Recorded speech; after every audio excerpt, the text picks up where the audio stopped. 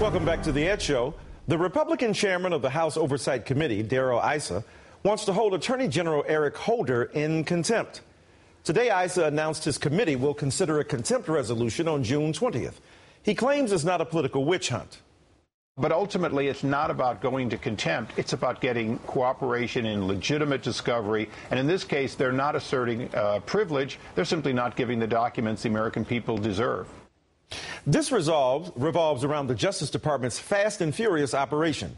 Today, the Deputy Attorney General sent Chairman Issa a letter calling the contempt resolution premature. But Chairman Issa wants to grandstand as he did last week.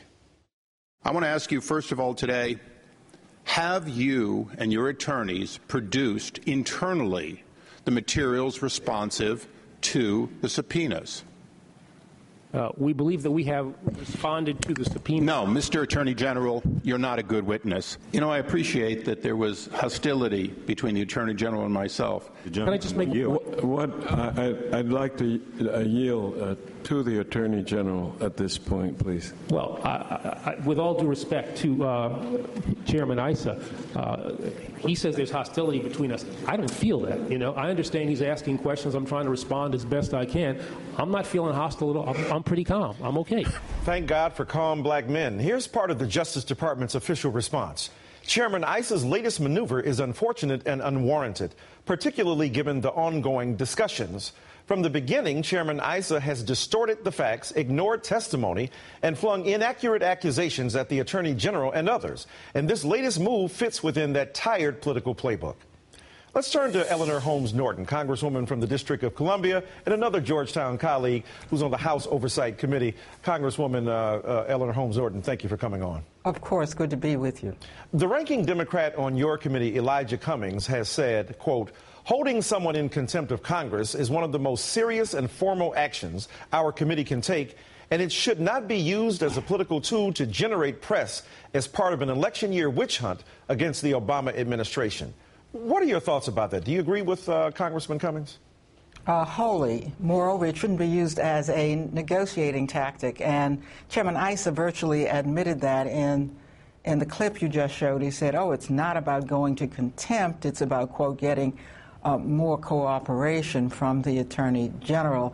The documents subpoenaed are under court seal or pertain to ongoing criminal investigations or are part of a fishing expedition to see if there's anything there. And what's really important, I think, to know here is that the American people must think, well, Fast and Furious is all about stone throwing between Republicans and Democrats. I bet you that 99.9% wouldn't know what Fast and Furious was all about.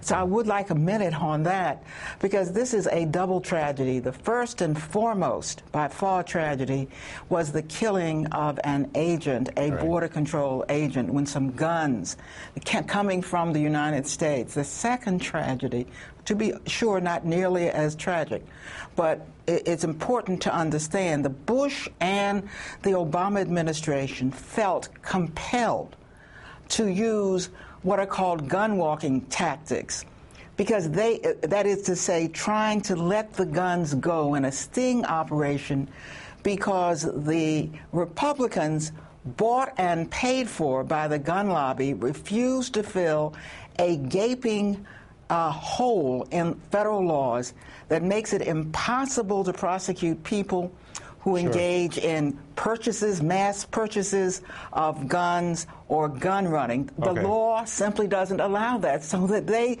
tried to follow these guns. One of these guns killed a devoted agent. We have heard nothing about that in committee, and I'm on the committee. It's because they've been trying to see who struck John, and in something that began, tactics that began in the Bush administration and continued into the Obama administration. Well, that's very clear to make that point, that this began under the Bush administration with a different name. It has continued under the Obama administration under this rubric of Fast and Furious. Here's Chairman Issa recently calling the Obama administration corrupt. But again, we're very busy in Washington with a corrupt government, with a government that I said more than a year ago was perhaps because of the money, because of the amount of TARP and stimulus funds, was going to be the most corrupt government in history, and it's proving to be that. Now, Chairman Issa has tried his best to create corruption where it doesn't exist, hasn't he? He does, and when you use a word like that, and I thought that Chairman Issa had moved off of that kind of language, you better be able to come up with the fast and furious or other evidence to back that up. We don't throw away on words like that, especially when we're talking about the Attorney General of the United States. Nobody's ever tied him to fast and furious or to any subpoenas or to knowing anything about this. So it's a kind of reckless charge that leads the American people to say, oh, who cares? They're looking at the economy to see if anything's going to happen to it and paying no attention to this. I wonder if these subpoenas will ever go to the House floor. No, never has a cabinet official has a contempt citation against a cabinet official been enforced by the courts of the United States. Do you really expect the courts to come forward now and be dragged into partisan subpoenas? I don't, Eric. I don't. I don't think we're going to see that at all. Congresswoman Eleanor Holmes Norton, thank you so very much. Always a pleasure. New York Mayor Michael Bloomberg is out defending the city's controversial stop and frisk policy. Is it racial profiling? Donna Lieberman and Heather McDonald weigh in on that. And later, United Healthcare promises to keep key provisions in place even if the president's health care law is overturned. But is it a goodwill gesture or a PR stunt? Stay tuned.